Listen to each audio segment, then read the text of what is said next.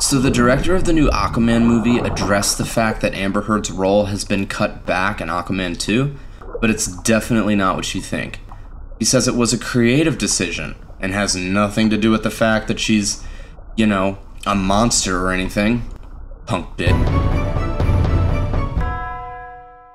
So you all know about the trial, so I'm not going to talk about the trial or anything, but during the trial, Amber Heard told the courtroom that the studio, quote, didn't want to include her in the film. This was in reference to Aquaman 2 and Warner Bros., and she basically was trying to say, well, I was defamed too, see? And even though she wasn't completely cut from the film, it was definitely assumed that the studio was afraid to make a decision on the matter. So instead of releasing her from the film, they just trimmed down her role so people wouldn't have to see her evil face as often or whatever. I mean, after the trial, she was pretty strongly disliked by fans. If you can even say fans, I mean, she's been in like 3 movies. I don't know if she really has fans, but fans of cinema at least, or fans of DC, or fans of Aquaman, or Johnny Depp, or whatever. Fans wanted her out of the film. Probably more on principle, given the fact that Johnny Depp was released from a number of film roles since the accusations of his abuse came forward. But seeing as he was liberated and she was shown to be a blood-sucking lying she-beast, it's only fair that she get the same treatment. Fire her ass. But instead, Warner Bros. Decided to cut her role down. However, director of Aquaman 2, James Wan, was recently quoted in Empire magazine in reference to Heard's comments on The Stand, quote, "It's fair that she said that because she wasn't in my head as I was working on this movie.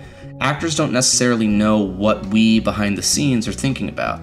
But this was always my plan. From the start, I pitched that the first film would be a romancing the stone type thing, an action-adventure romantic comedy, while the second would be an outright buddy comedy. I wanted to do Tango and Cash," end quote. So basically, Wan is saying that his decision to scale her role back had nothing to do with the fact that she is a parasitic, life-draining cockroach woman, but rather a creative decision. This could be true, but there's reason to believe it's just a narrative. First of all, she's in the trailer for like half a second, which is hilarious, by the way. This is slowed down to 1/10 speed. I mean, somebody cut the trailer, and her role was scaled back. This is confirmed by the director. He just says the motives were different. On the other hand, he could be telling the truth. According to Wan, the rumors surrounding the film were all nonsense, and it was actually a pretty calm and normal set. And perhaps that's true. Perhaps everything was fine and nobody really gave much thought to Amber Heard's situation. It's still my opinion, however, that false accusations is a pretty big deal.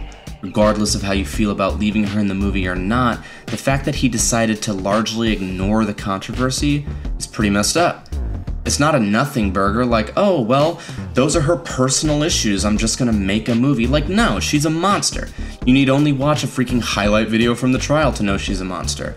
If it was some guy doing the same thing she did, it would be an entirely different story here.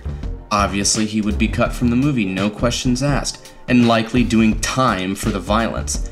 Director James Wan trying to act like, oh, you know, that's all clickbait, we're all good here, everybody's chill. It was a creative decision. He's trying to make it sound like everybody was wrong and nobody really cares about the Amber Heard thing, but that doesn't make him look cool, it just makes him look like an unsympathetic asswagon. She was shown in a court of law to be a liar and an abuser, and James Wan is pretty okay with just letting that slide. DC's last 7 films have flopped. People remember The Flash, Blue Beetle, Black Adam, but there's also Shazam 2, Birds of Prey, Wonder Woman 1984, and The Suicide Squad. 7 flops in a row. But on the other hand, Aquaman was not only a huge hit, it was and remains the most successful DC film of all time. So, what's gonna happen with this film? Well, aside from Jason Momoa fangirls showing up, I think this one's gonna flop too.